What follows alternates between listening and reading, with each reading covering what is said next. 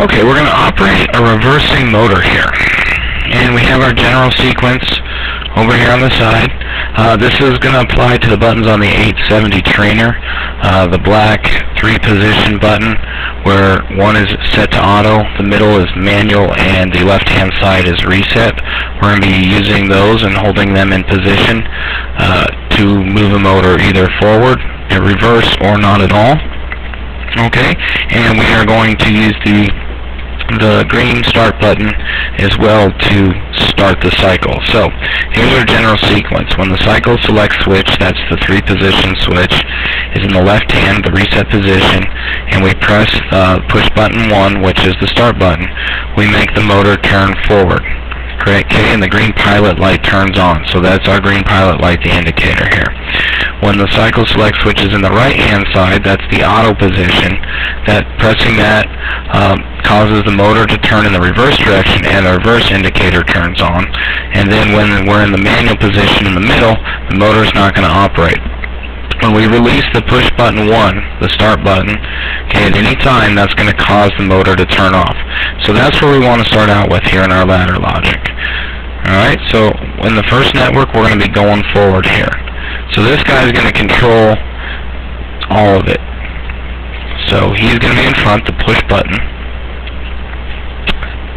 So he's going to be normally open, okay, because when we push him close, that'll allow everything to flow. So this is I 0.0 here.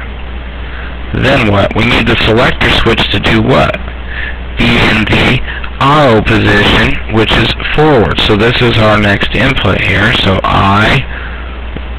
this is 1.0. And I'm using the addresses that are assigned to the 870 iOS, the little handheld simulator, not the IO addresses that are physically on the 870 stations. Okay, so what we have to do, this guy has to be moved to the auto position, which would close him. We have to hit the button, and then what are we going to do? We are moving forward, right? So there's two forwards here. There's the actual motor that we're going to move forward, okay? And that over here, we're just going to indicate right here. This is the forward contact. This is Q 4.6. And what else do we need? We need to have a light that tells us that we are going forward. So this one is going to be, that's our indicator here, Q 4.0. Okay, you can kind of see that in there.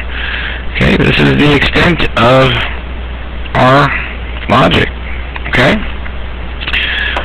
We push the start button. We move the selector switch, the middle selector switch, to auto, and we are going forward. Okay, now let's set it up for reverse. Same kind of scenario, because if this switch opens, it automatically closes and the motor's not running, so this guy's still up front. So this is I 0.0. Without pushing this start button over here, nothing will happen. Okay, we have our other contactor that's going to reverse the motor. So that's I 1.1. What's going to happen now? We need to what? Reverse the motor. So that's going to happen here with Q 4.7. And we need to also have our little indicator show that the motor is reversed, and that's Q 5.7. Okay, so this is reversed. So that's it. Okay, we push the button, and depending on where our selector switch is, right, our 3-position selector switch, if it's in the right, the auto position, okay, so that's the auto position, and it's going to send our motor going forward, or whatever direction. We can call it clockwise. If we're looking at a conveyor belt, we're talking about the conveyor belt going forward. Okay, until we let go of this button.